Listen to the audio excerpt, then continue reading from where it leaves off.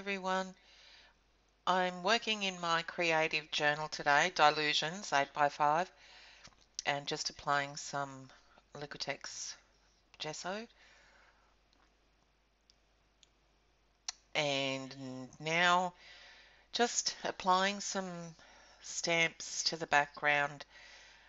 And instead of using a black ink, I just wanted it muted because of the colours that I was using. So just using some sepia archival ink and Tim Holtz's Bitty Grunge stamp set. It's my go-to for my background stamping.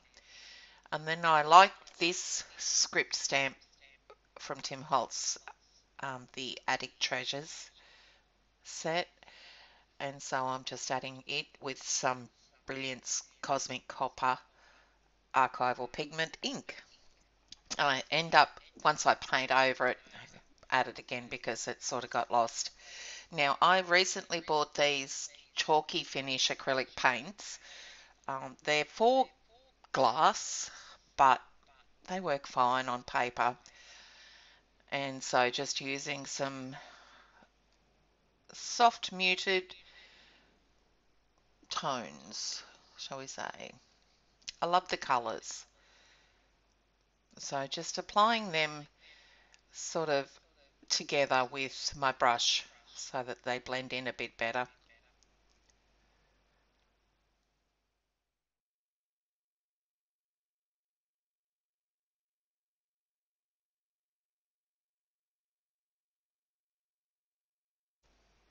And you'll see here I go back and I restamp that Attic Treasures script stamp with the Cosmic Copper.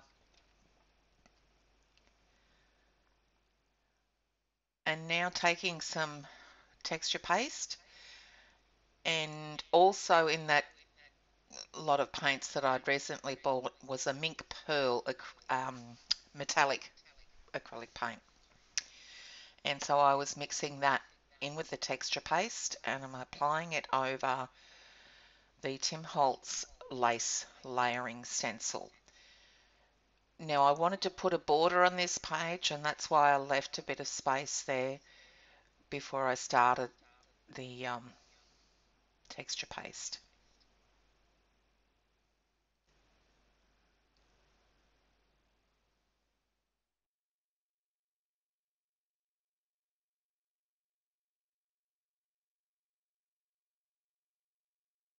Yeah, I had to leave that to dry before I could um, apply it to the bottom of the page.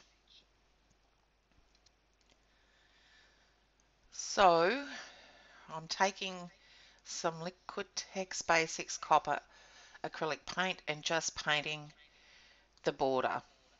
I thought that colour blended in nicely with the colours that I've used on the page.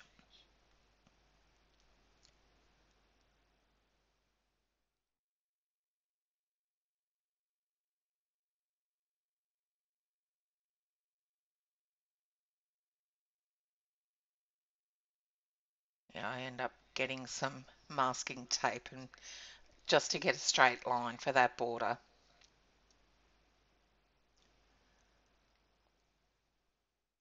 How pretty does that colour look?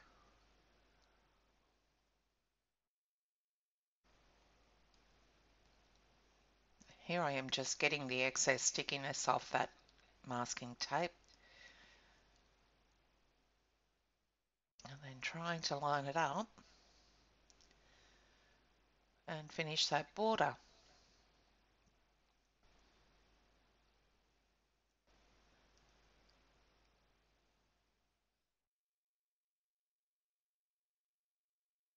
Yeah, it actually needed a couple of coats, so quickly drying it between coats.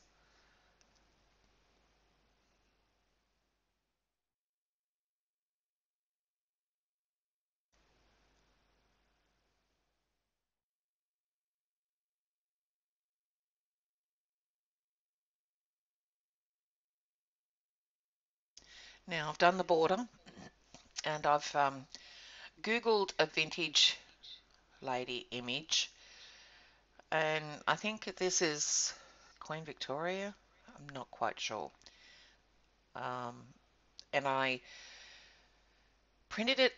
I actually opened it in Word and then reset the colour. Well, changed the colour to a sepia tone, I think, and then printed it out using my inkjet printer.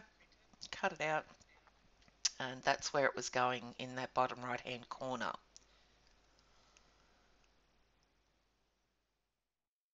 Now just masking off those border areas before I do some more sponging over a stencil. And that's the Kaisercraft doily template. They call them templates rather than stencils, but they're a stencil. So I'm mixing some heavy gesso with some blue artisan powder. Now I don't know why I bought this. I think just because I love the colour, and I've hardly used it at all. So mixing it in with this heavy gesso has given it a softer tone and works well with the page, I thought.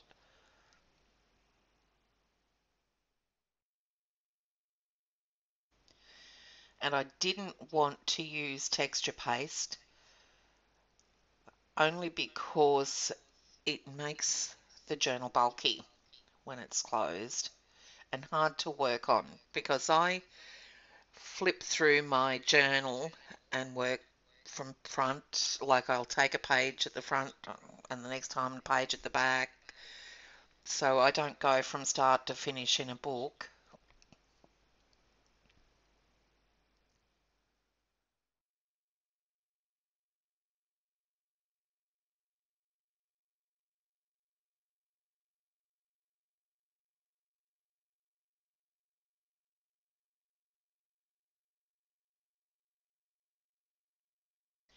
I wanted a, like a whitish or a brighter colour, but not too bright in relation to the other colours that I had on the page.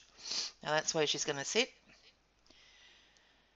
Yeah, just inking the edges with some Inca Gold in copper. So copper is the colour theme of today, by the look of it.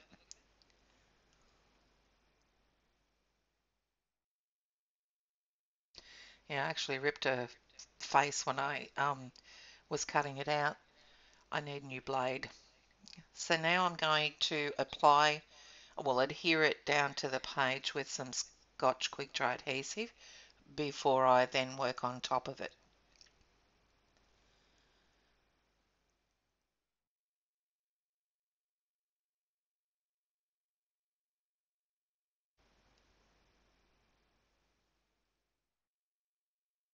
And now I didn't heed my own advice and I applied, well, this is the heavy gesso, but mixed with the Nouveau embellishment mousse, it does add a bit more texture to the page. And so when you close it, it's sort of bulky. And I didn't want all of that stencil on there, so I've masked it off using masking tape. And then I go over and I apply it in the gutter there, which is silly because it's not going to close. And I've just, with the stencil, or the masking tape underneath the stencil has ripped that image, so I've tried to clean it up and no. So here I am trying to remove the heaviness of that medium in the gutter. Now I've let that dry and I'm now just going to sponge on some of the Nouveau embellishment mousse.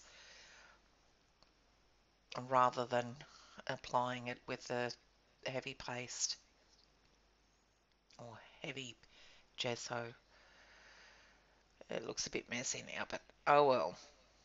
Lesson learned. You would think. Now I just want to take one of those single flowers. I'm not adding texture paste to it, just sponging it on.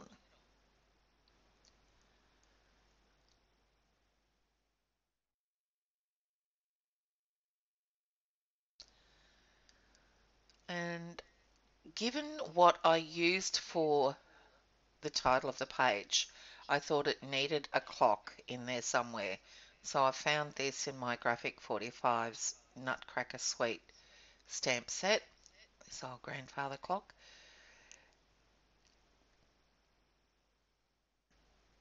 And stamping it with whatever it was that I put up there. I think it might have been the Brilliance fresh copper or copper.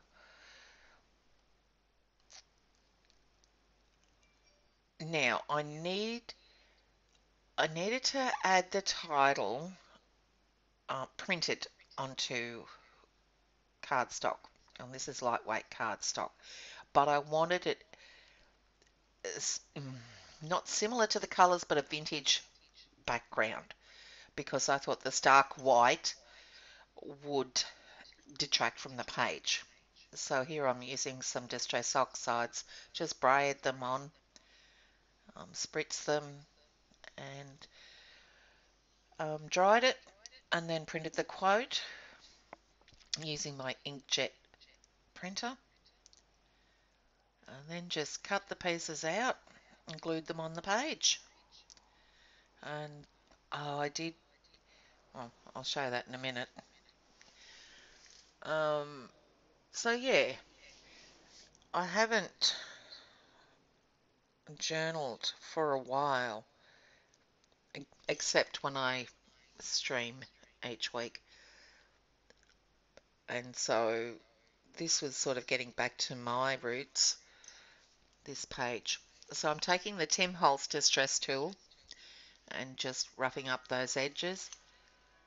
And I decided to use the Mink Pearl acrylic paint to paint the edges, just roughly so that a little bit of that white showed through.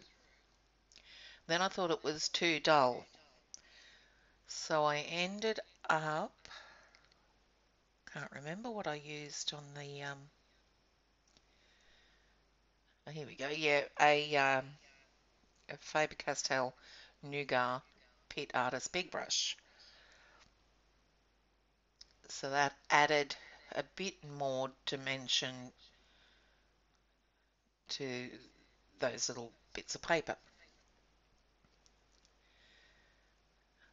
Here I am just trying to work out how I'm going to position the title on the page.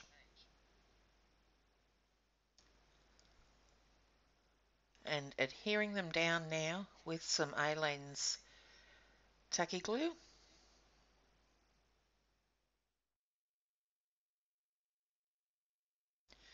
Just squeeze that one there so it's sat in the gutter a lot better, a lot easier. I did stretch the page when opened.